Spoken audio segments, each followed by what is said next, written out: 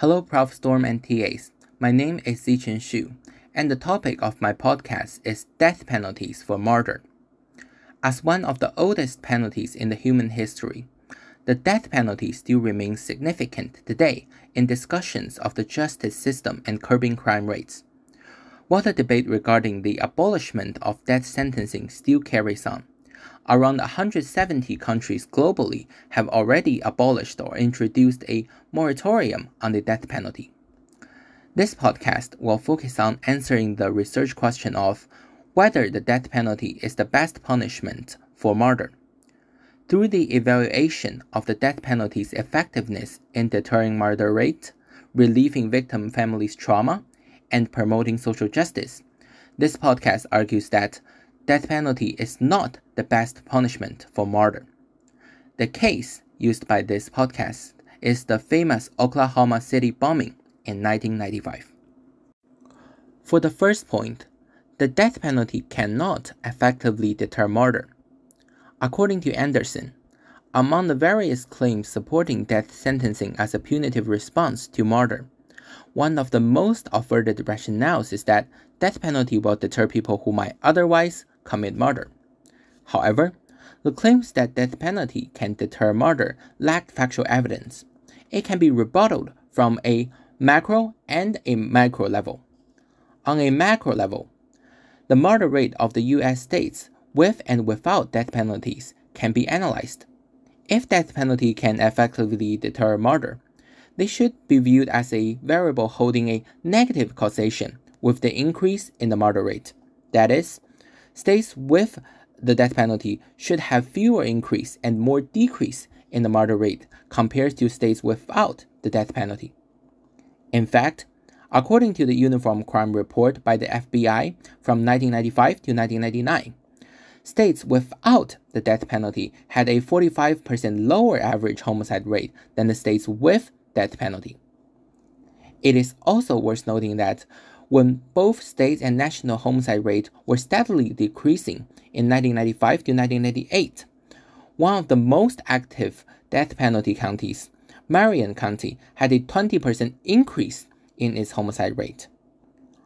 Macro-level homicide rate data indicates weak to no correlation between the death penalty and the murder rate, further refuting the claim that death penalty deter murder. On a micro level, criminological studies focusing on individual motives of murder can be investigated to understand the degree of death penalty deterrence to individuals.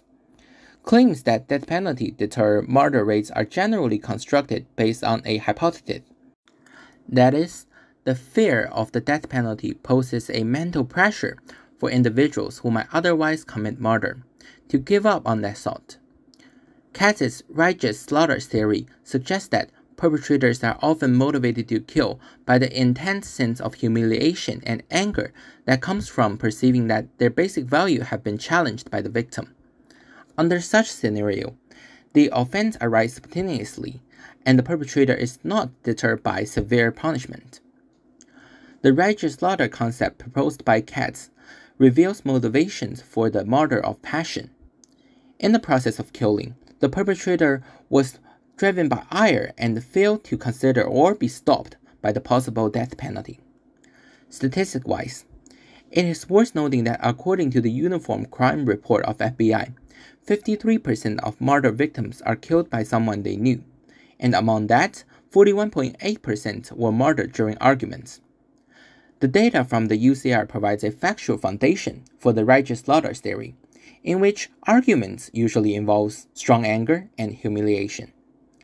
Combining Katz's motive analysis and the statistics, the widely ineffective attribute of death penalty deterrence is further disclosed. To summarize this argument, at the macro level, the analysis of homicide rate in U.S. states with and without the death penalty shows no or even opposite correlation between the death penalty and the homicide rate. On a micro level, many murders are motivated by righteous slaughter in heated arguments that the perpetrator would not be deterred by death penalty. In both levels, evidence suggests that the constructed deterring function of the death penalty is invalid. Besides that, the death penalty cannot effectively relieve the trauma of the victim's family. Among the arguments supporting death penalty, a common one is that by the execution of the death penalty on the martyr, it will bring a sense of justice to the victim's family, therefore relieving or healing their mental trauma. In a tweet from the governor of South Carolina, Henry McMaster, he mentioned by restoring the death penalty, people can be one step closer to providing victims' family and the loved one with justice and closure they are owed by law. In his tweet, McMaster constructed a correlation between the death penalty and providing justice and closure for the co-victims. It further emphasized the retaliation attribute of the death penalty and links it to justice. However, the sense of revenge brought about by death penalty cannot bring mental relief to the co-victims. Opposingly, the death penalty might lead to a sense of re-victimization and additional mental harm. According to Psychology Today, researchers found a strong ambivalence in co-victims' action towards capital punishment, in which only 2.5 achieved true closure and 20.1 said that the execution did not help their heal. The data indicates that the trauma experienced by co-victims varies, and it is problematic to assume an eye for an eye retaliation to be the only method of healing the mental trauma. The case will be introduced here to provide some insights regarding the possible mental journeys of co-victims. The Oklahoma City bombing was considered one of the most severe terrorist attacks in the U.S. before 9/11. On April the 19th, 1995, Alfred P. Murrah Federal Building experienced a truck bombing, leading to 168 deaths and 680 injuries. The perpetrator of this attack, ex-Army soldier McVeigh and Nichols, was soon arrested. According to McVeigh, the motives of this attack was to express his anger towards the federal government for its confrontation with Branch Davidians, given that McVeigh has a strong interest in survivalism. The attack had aroused society's attention and reflection, especially the psychological trauma by the co-victims. Bud Welch, a co-victim who lost his 23-year-old daughter in the attack, has described that, "At first, I was in absolute pain. All I wanted was to see those people fried. Looking back, I call that the temporary insanity period. I know that death penalty wasn't going to bring her back, and I realized that it was about revenge and hate. And the reason Julie, which is his daughter, and 167 others were dead was because of the very same thing, revenge and hate. It was McVeigh and Nichols' hate against the federal government. They would never have performed that act if they hadn't felt justified that they were doing the right thing for their cause, just like we think we're doing the right thing for our cause when we execute prisoners." Welch's quote proposed a possible explanation for the numerical data stated by Mueller. That is, many co-victims eventually recognized the hate attribute in the death penalty, linking it more to the same hatred motives that killed their beloved ones, rather than a sense of trauma closure. In this case, the death penalty could bring additional harm to the victim's family when they realize they are doing a similar thing to the perpetrator out of a similar cause. Besides the co-victims, it is also worth noting the additional trauma and hatred experienced by the perpetrator's family witnessing the death penalty. To summarize this argument, the research statistics in Mueller's article and Bud Welch's quote collaboratively suggest that death penalty fails to bring mental relief to the co-victims. Opposingly, it repeatedly strengthened the hatred of the an eye for an eye retaliation logic. This challenges the rationales that the death penalty can provide justice for victims' families. Lastly, the death penalty cannot embody social justice and fairness. When sentencing and punitive responses are suggested for a convicted crime, it is worth reflecting on the principle of legal sentencing. More explicitly, what is the purpose of the sentencing? What issue is the sentencing addressing, and what message the justice system wishes to express? The study by Ward and Stafford in 1984 found the principle of just deserts to be the most crucial sentencing focus among members of the public. It was endorsed by 42% of their respondents.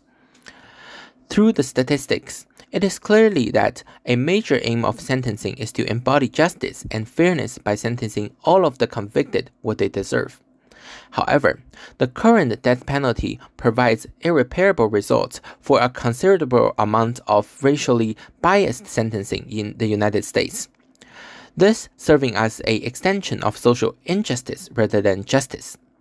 Research by the Associated Press in Chattahoochee Circuit shows that the persecutors sought the death penalty 38.7% of the time when the defendant was black and the victim white, 32.4% when both were white, 5.9% when both were black, and never when defendant was white and victim black.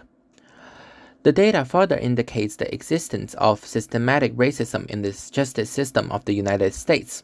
Additionally, the unique feature of the death penalty should be taken into consideration. Unlike other sentencing which can be retried and resentenced, the result of a death penalty cannot be modified. By comparing War and Stafford study and the statistics in the Associated Press research, a contrast between the public's ideal principle of sentencing and the actual function of death sentencing can be observed. Through research on the landscape of capital punishment in North Carolina, a Center for Death Penalty Litigation staff commented that the death penalty continues to achieve exactly what it was intended to do when it began: punish the powerless and cement the supremacy of the powerful. It remains the ultimate symbol of state control. The quote from CTPL staff corroborates the Associated Press data. It is also worth noting that AP's data comes from the research in Georgia, whereas the CDPL staff's comments are regarding North Carolina's death penalty landscape, which substantively reveals the universality of the inequality related to death penalty. To encapsulate this argument, the data from AP's research and CPTL's staff quotes shows that the death penalty fails to embody the justice and fairness purpose of sentencing. The topic of the death penalty towards murder poses great significance in our understanding of crimes and deviance, also causing reflection on the purpose towards it. Although just as Anderson textbook stated that the definition of murder varies with different contexts, it is worth noting the overwhelmingly popular norms and impression that views murder as both an unarguable crime and deviance. While on another hand, death penalty, despite scale and forms, is about the most severe punitive response. The notability of murder and the preference towards the death penalty collaboratively reveals a deep-rooted and seemingly unquestionable concept that was constructed from a strong desire of homomorphic revenge in human evolutions. Interestingly, as I'm sharing the topic of my podcast with my family, as I'm yet to share my answer towards the research questions, the natural stance of all 5 of my family members were surprisingly strong pro-death penalty. Although it is clear that the specific cultural context and social location of my family members played an essential role in their answers still reflect a considerably popular voice in the society. Therefore, this podcast wishes to challenge some of the rationales proposed by the deep-rooted concept that supports the death penalty. As for personal learning and surprises, I have learned about Kate's theory on irrational motives of crimes. Through self-reflection on actions and mentality under strong anger, I have found surprisingly that many of the deterrent factors in my rational state can be unconsciously ignored as I'm driving by ire and a sense of humiliation.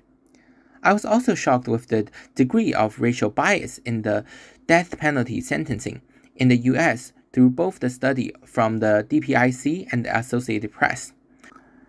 To conclude, this podcast addressed on the question of whether death penalty is the best punitive response towards murder, through the analysis of its ineffectiveness in deterring murder, bringing relief to the co-victims, and embodying social justice. This podcast argues that death penalty is not the best punitive response towards murder.